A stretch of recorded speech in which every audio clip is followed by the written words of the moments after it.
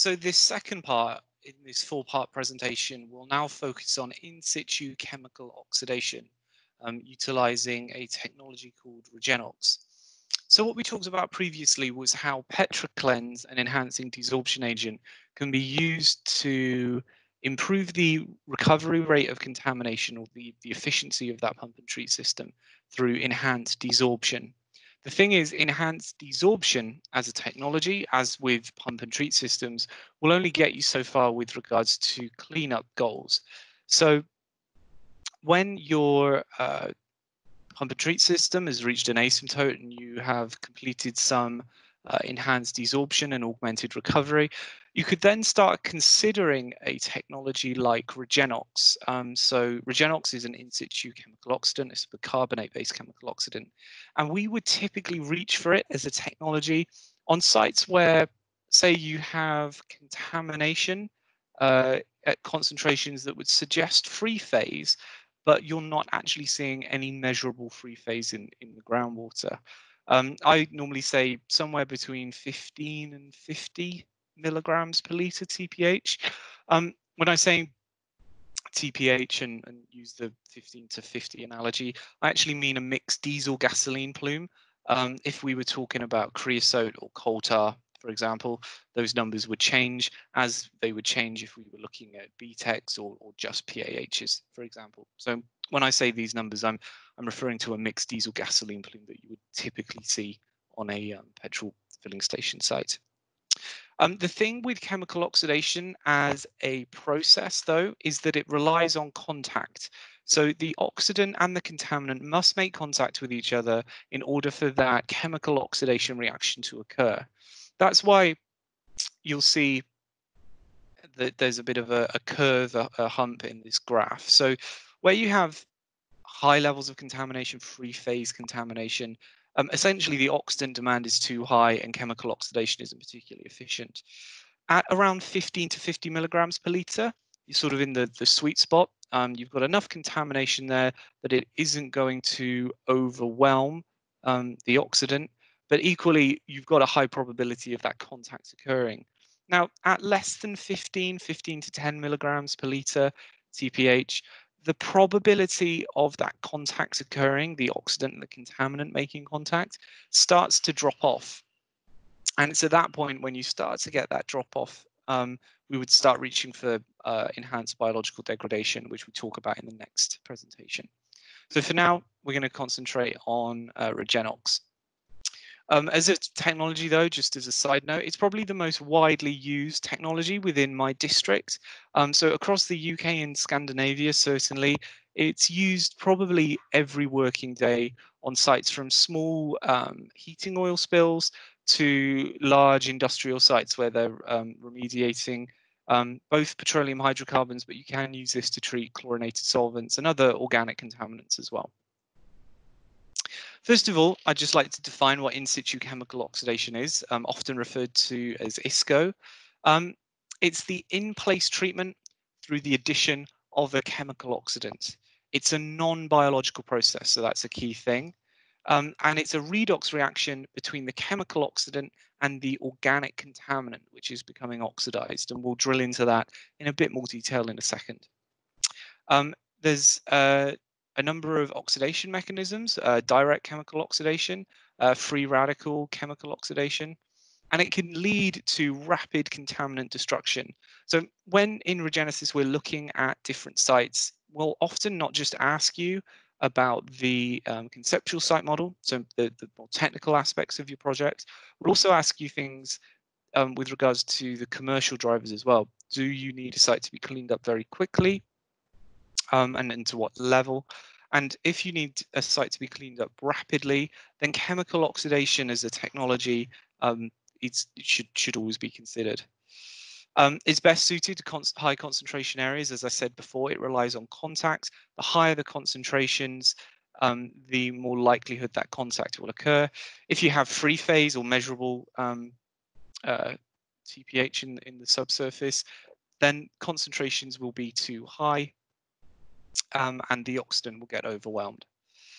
And really broadly, I often use this technique for mass reduction So for sites where perhaps there aren't quantitative remedial goals, such as here in the UK, and you're just looking for substantial betterment, then chemical oxidation can be an option. And in places in Scandinavia where you have very stringent cleanup goals, and elsewhere in Europe, you can use it to facilitate enhanced natural attenuation. Now, as part of this section, as part of this presentation, there isn't going to be a case study. In the next presentation, where we look at uh, enhanced aerobic biological degradation, I'll present a case study where Regenox and ORC Advanced, so ISCO and Enhanced Natural Attenuation, or ENA, are used together to remediate a petrol filling station site. However, chemical oxidation historically had a lot of problems. People would activate chelated metal, activate persulfate with chelated metals, resulting in large exothermic reactions that posed risks to on-site personnel and the people handling these chemicals. It also had issues when integrating not only with pump and treat systems, but also other underground infrastructure, corroding pipes and tanks and cables, etc. So there was a problem with regards to health and safety of commodity oxidants.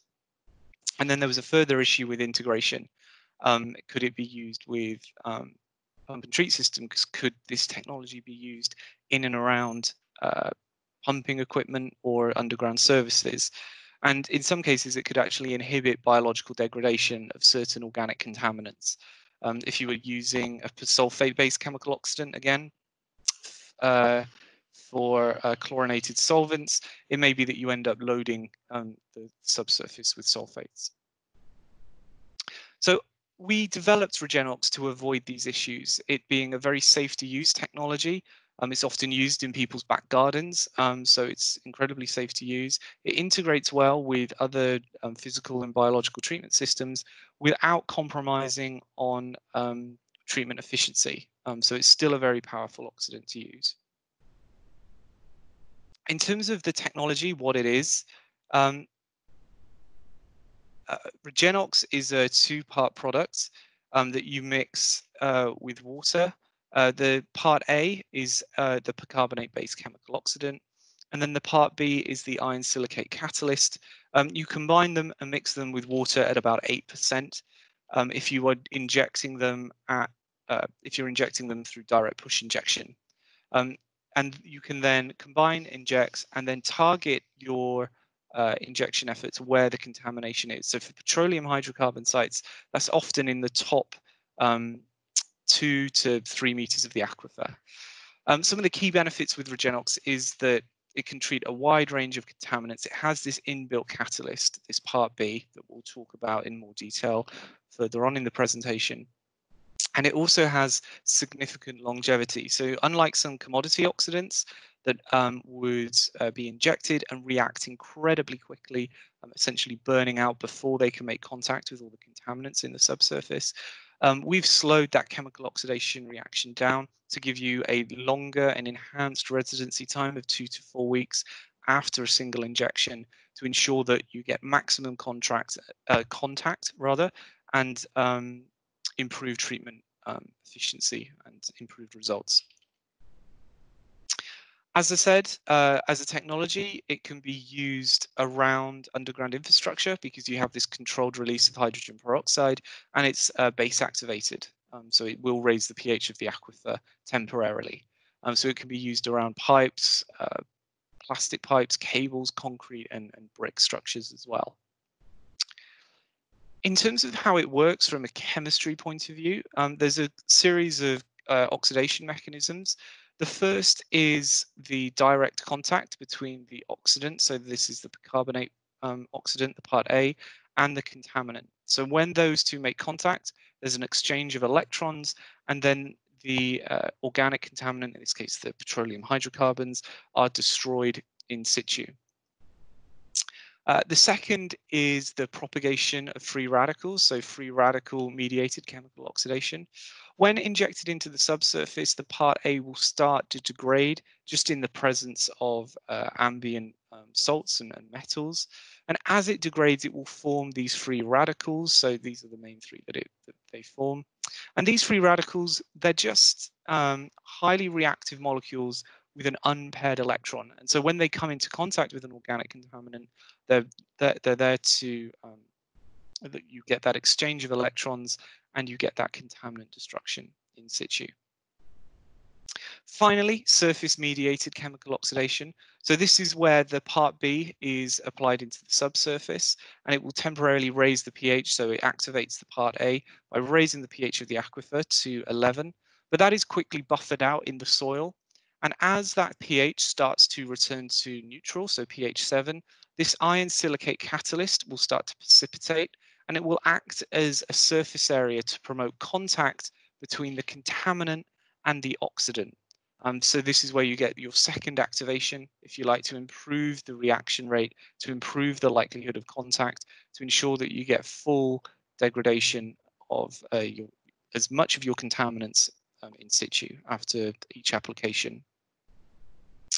Now, some of you may remember from the PetroCleanse discussion that we would typically recommend 3 applications of that technology, PetroCleanse, across the site, though sometimes it can be 4, sometimes it can be 1.5. Regenox is very much the same, but we would always say you want a minimum of 2 applications. The reason for this is down to where the contamination and how the contamination is distributed in the subsurface, and also the mechanisms of chemical oxidation. So chemical oxidation as a process only occurs in the dissolve phase. So once you do a single application of Regenox, what you will find is you'll rapidly reduce your contaminant mass in the water. So here we go before, you've got contamination in the water, and then also coating these soil particles here. You do your initial chemical oxidation reaction, you'll see that reduction in contaminant mass, but you've created a concentration gradient. So you're going to see desorption from the sorbed phase back into the groundwater. And actually, often when you do a single application of any chemical oxidant, there can be a masking of the amount of contamination you have removed because of this desorption effect. But the good news is a greater proportion is now in the groundwater. So it means that there's more contamination that is readily available for that chemical oxidation process to occur. So we would recommend a second application then of Regenox to further reduce your contaminant mass, but you're still likely to have some on the soil. So then we would see desorption. So you see that rebound again, that partitioning, that desorption of contamination from the soil into the groundwater. You do your second application to further reduce that contaminant mass. And it might be that at this stage, this level of mass reduction is enough for you to sign your site off. But more often than not, particularly if you have quantitative remediation targets, if you have set values you need to achieve on a particular site, then we would recommend that you undertake a biological polishing step to reduce that final residual mass in the subsurface. So that's why we would recommend a minimum of 1 is more typical, a minimum of 2 rather, is more typically 3 applications. Just to touch on this, I won't go into it in too much detail, but there's often the thought that if you are doing an aggressive chemical oxidation exercise in the subsurface, you could sterilize the subsurface and then prevent further natural attenuation of your contaminant in situ.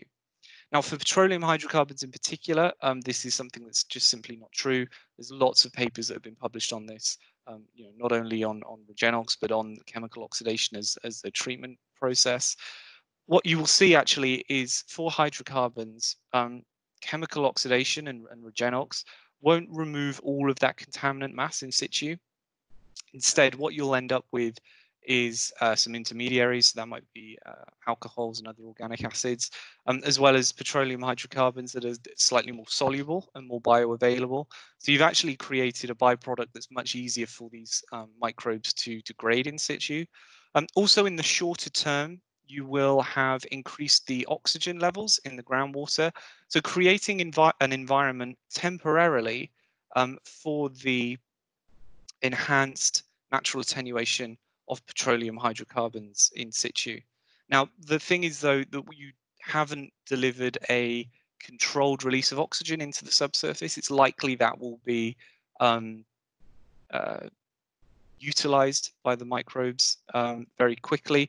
So you may see a flurry of activity initially after your chemical oxidation step, but that will soon start to peter out as that oxygen source is exhausted by the microbes. And that's then will take us on to the third part of this presentation, which is on enhanced natural attenuation and why we would more often than not pair Regenox with a technology called ORC Advanced.